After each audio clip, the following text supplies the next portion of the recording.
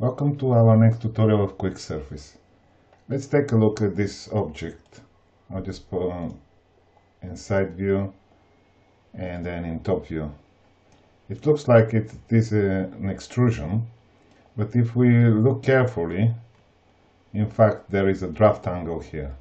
Of course we can model this with the complex shapes and other methods, but we can use the draft angle for the extrusion.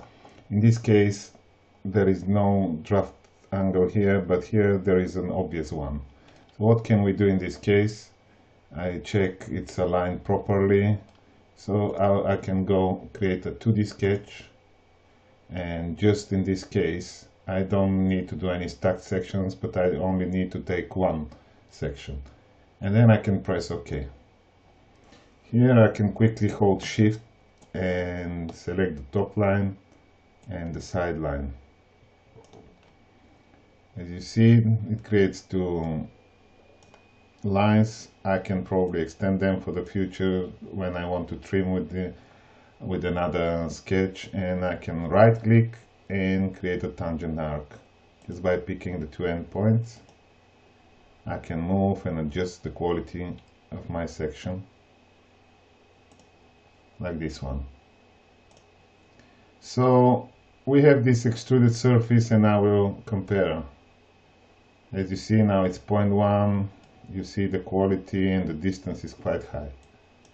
What to do in this case is I can just go to the extruded surface, right click and say edit.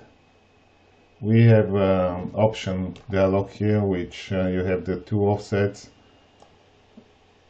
which you can modify manually, or when you drag you can get update here, but in this case I can play with the draft angle.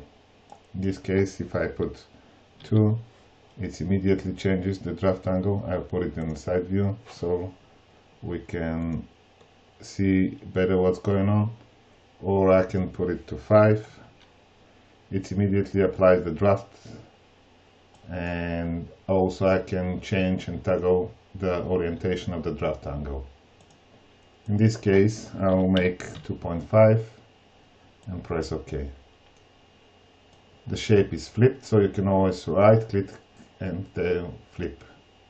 So now if I compare this with my model, as you see I got much better approximation of the surface.